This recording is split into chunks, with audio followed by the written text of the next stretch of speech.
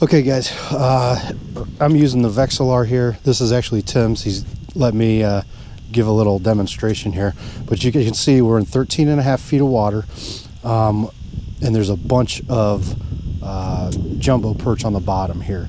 You'll be able to see when I drop my lure down, you'll be able to follow it on the screen all the way down. I'm going all the way down to the bottom, letting it hit, and just bringing it up a couple inches, and they're hitting it every single time.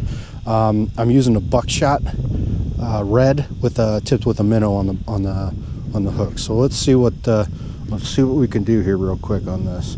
So all the way down to the bottom, you can see my lure falling all the way down on the screen of the Vexilar. Bam, bottom. All right, now I'm coming up. I've already got fish following it.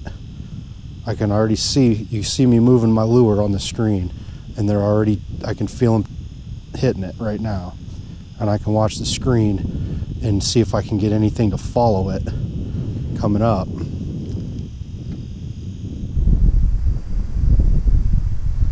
Man, I tell you what, I've never used a Vexilar before. I've ice fished for 20 some years, never had one. I'm probably gonna go get one.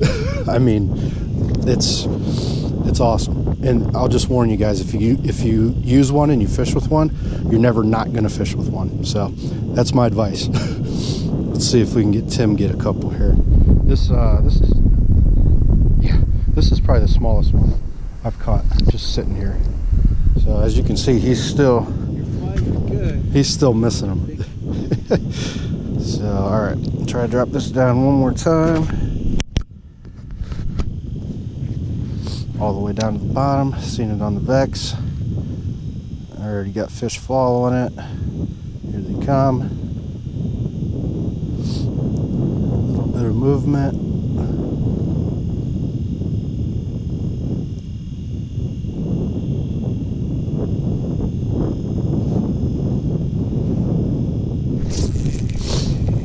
It's that easy, man.